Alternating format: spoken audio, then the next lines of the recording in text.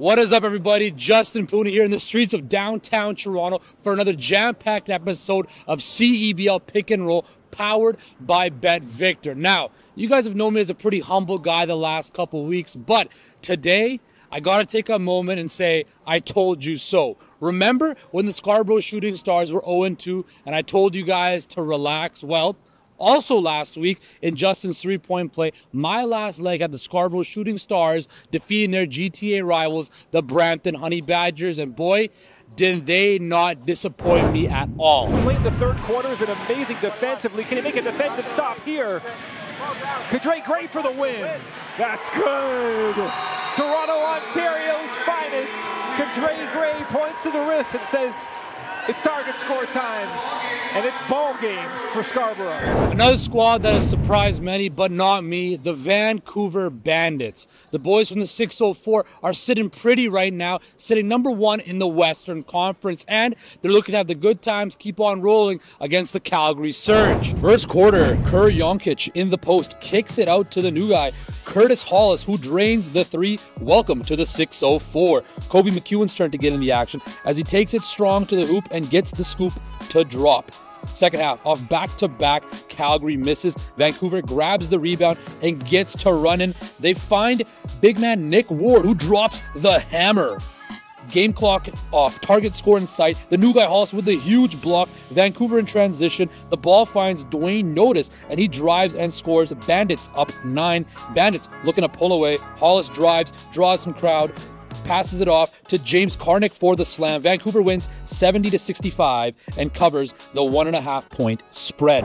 We got to talk about the star of the show, Curtis Hollis. In his first game for the Bandits, the Arlington, Texas Native dropped 21 points and had some vicious blocks, as you saw. But we also got to give credit to the Bandits' defense, forcing Calgary to shoot 36% from the field and forcing 27 turnovers. Next up for Vancouver is a game against the Winnipeg Sea Bears at the LEC. You know the crowd is going to be electric.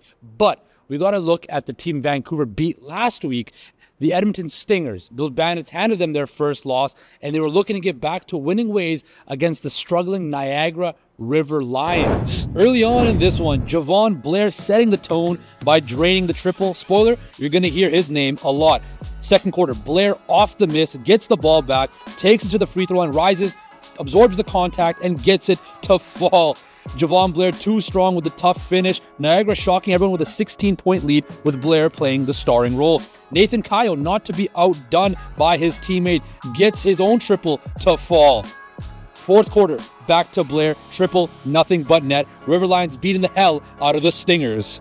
Niagara looking to land the knockout punch. Who else but Blair, wide open underneath the basket, gets the turnaround J to fall. Niagara River Lions drop a hundo on the Edmonton Stingers, taking this one 179 the final. The Niagara River Lions were 6.5-point dogs to the Stingers, and they wanted the whole CEBL world to know that they took it personally. Javon Blair's 26-point outburst was the main reason for their success. And look, he was feeling it right off the rip. 13 points in the first quarter, and oh yeah, shooting a perfect 100% from the field. Let's take a look at the rest of the scores from this past week. The Surge had the biggest upset of the weekend, handing the Sea Bears a beatdown thanks to a 35-point third quarter.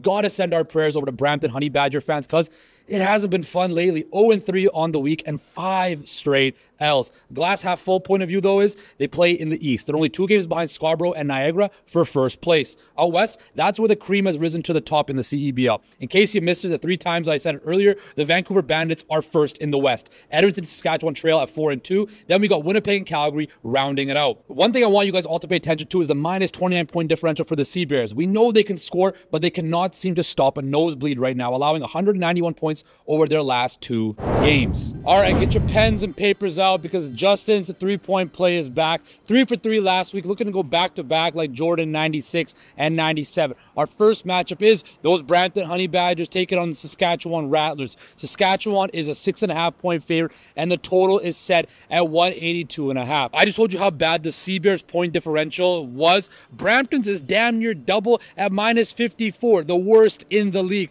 Saskatchewan is undefeated at home, and that's going to continue. Rattlers cover the spread. The Scarborough Shooting Stars are the hottest team in the CEBL on a 3-game heater, and they look to continue that against the Ottawa Blackjacks. BetVictor believes in Scarborough as they are 3.5-point favorites, and the total is set at 179.5. Cadre Gray has been leading the charge for the Shooting Stars, leading the league in assists. They also have the league leader in blocks, Hassan Ward. Scarborough is just too deep and playing too well. Shooting Stars cover the 3.5-point spread with ease. Last game, a prairie matchup between the Sea Bears and the Stingers. Winnipeg is going to win this one because they just got a big-time, and I mean big-time bucket getter. Last season scoring champion, Justin Wright Foreman, just signed with Winnipeg. Wright Foreman averaged just over 29 points per game. You pair him with Teddy Buckets Allen, it's going to be showtime a lot of nights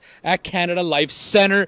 Sea Bears win this one with ease over the Edmonton Stingers, giving them 3 straight losses. To recap Justin's 3-point play, Saskatchewan covers the 6.5-point spread over a struggling Brampton squad. Scarborough defends home court, beats Ottawa, and covers the 3.5-point spread. And the Winnipeg Sea Bears, with the highest scoring duo the CEBL has ever seen, get a win over the Edmonton Stingers. That is all the time we have for today on CEBL Pick and Roll. Remember, if you ever miss an episode of Pick and Roll, subscribe to CEBL Plus, powered by BetVictor.